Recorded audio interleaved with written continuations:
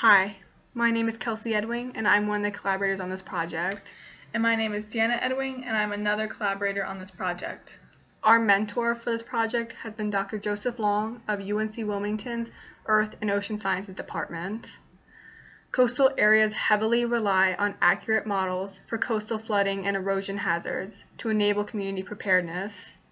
This need is becoming increasingly important as U.S. coastal populations rise. One such model is the USGS's Total Water Level and Coastal Change Forecast Viewer. This portal allows users to select locations of interest and then view a 6-day forecast of potential dune impacts as seen by this rising and falling water level in comparison to the position of the dune. While this provides information to coastal stakeholders, there is currently a lack of data in all these regions to validate and refine these models.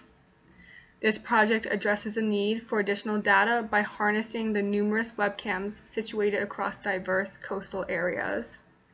We have produced an automated algorithm that monitors hourly maximum water levels using 2 different methods and records the timing, frequency, and duration of the dune collision events. What you're seeing on the screen are what 2 of the final products might look like. On the left, you'll see an example of where no dune collision event was recorded. And then on the right, you'll see an example of where a dune collision event was recorded, as you'll see by the red and yellow dots. Our algorithm uses publicly available webcam videos and does not require labor-intensive camera surveying and image rectification. There are thousands of webcams available for use up and down the whole eastern coast, but this project was developed using SECOORA's Web Camera Applications Testbed, or WebCAT for short. We specifically used this Buxton Coastal Hazards camera site to test and develop the algorithm.